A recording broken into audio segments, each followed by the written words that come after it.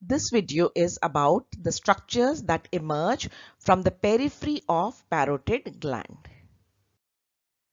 Now here we can see this is the parotid gland, this yellowish structure. This is present below and in front of the external ear, and this is the parotid duct. Usually the shape of the parotid gland is like an inverted three-sided pyramid.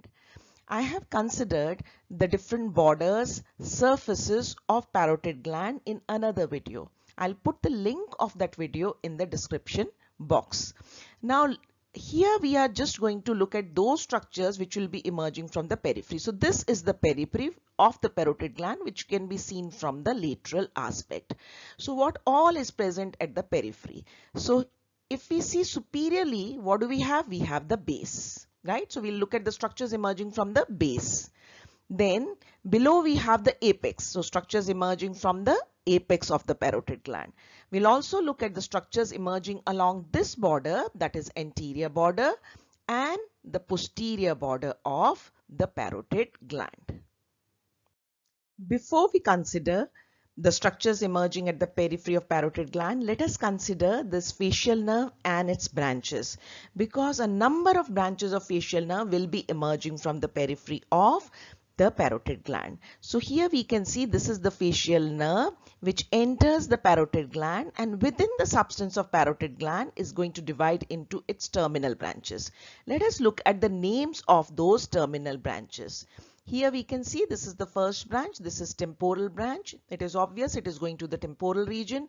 Then next we have the zygomatic branch. Again, it is very clear. This is the zygomatic arch here. Zygomatic bone is located here. So that's why the name zygomatic nerve. Then we have two buccal branches, upper buccal and the lower buccal. So this is the cheek area. So here we have the buccal branches.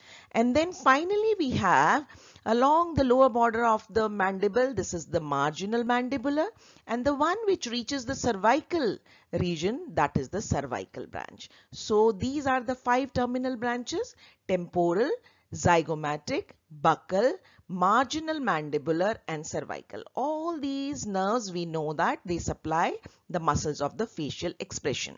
Besides these, there is another branch given from the facial nerve before it enters into the parotid gland, and that emerges along the posterior border of the parotid gland, and this is the posterior auricular nerve.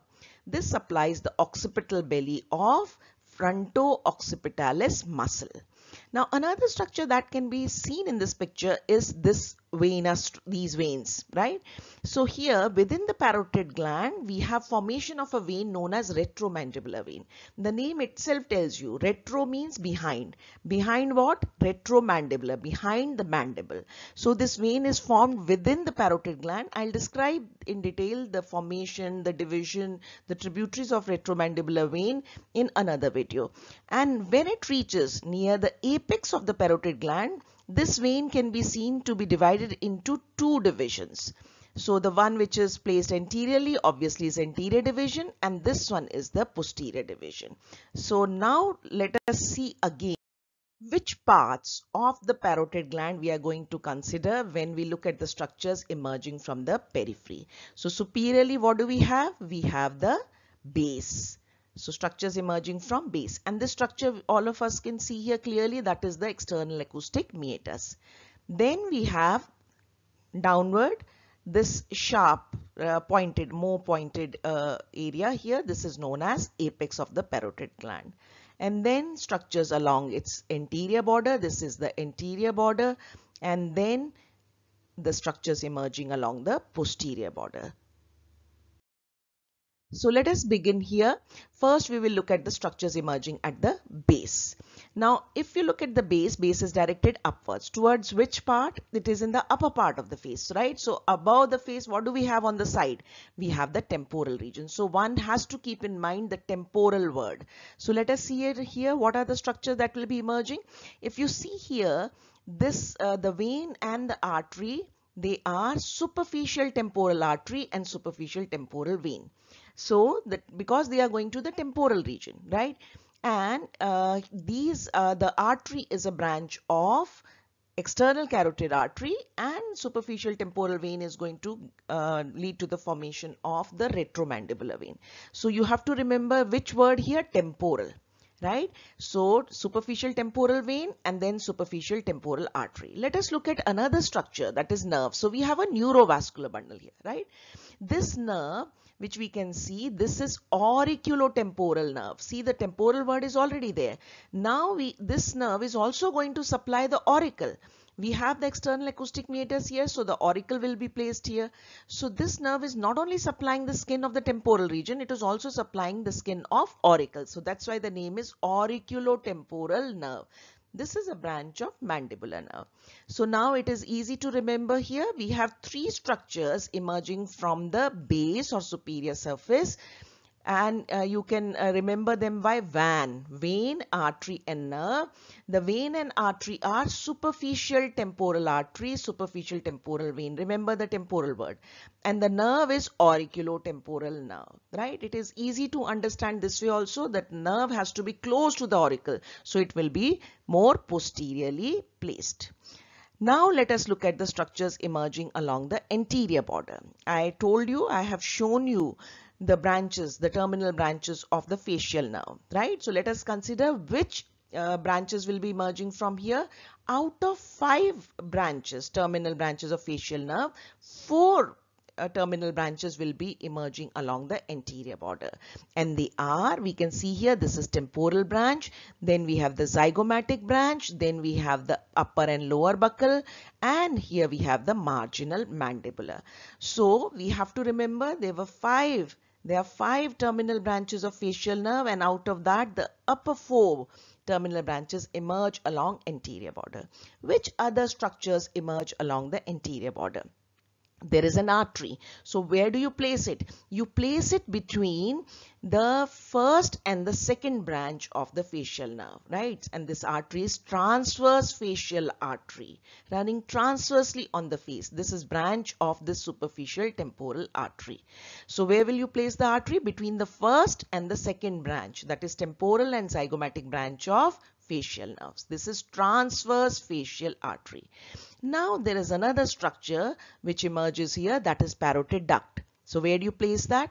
This will be placed between the upper and the lower buccal branches of the facial nerve.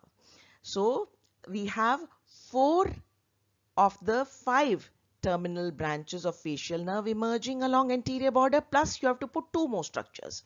First is transverse facial artery, which has to be between the temporal and zygomatic branch, right, first and second, and then you have parotid duct between the upper buccal and the lower buccal branch, right? So these are the structures emerging from the anterior border.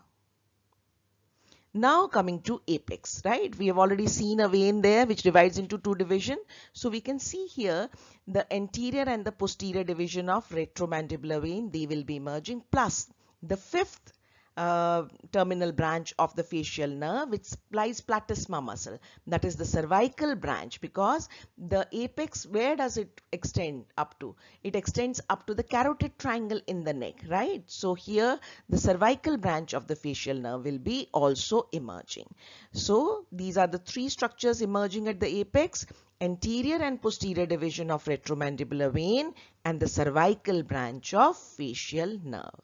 Coming to the posterior border, look at the word now, posterior. So the first word that you have to remember is posterior.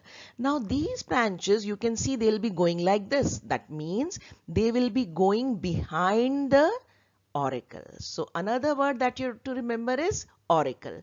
So the structures which will be emerging along the posterior border, the words that you have to remember, they will be posterior auricular. Now you just have to add posterior auricular vein, posterior auricular artery, and posterior auricular nerve. This nerve is also a branch of facial nerve. Now here also you can see from below upwards how the structures are arranged. V-A-N. Just remember that this is here the auricle will be placed. So the nerve along the base and along the posterior border, they will be closest to the auricle, right? They will be closer. and then you start with van. So here the vein will be anterior most, here the vein will be the lowermost structure. So posterior auricular vein, posterior auricular artery. This posterior auricular artery is also a branch of external carotid artery, and this posterior auricular nerve we have already seen is a branch of facial nerve. So these are the structures emerging along the margins or periphery of the parotid gland, right? So the nerves, in fact, if you look at the nerves, all the nerves, they are branches of facial nerve except auriculotemporal nerve, which is a branch of mandibular nerve, right? So that's all for this video.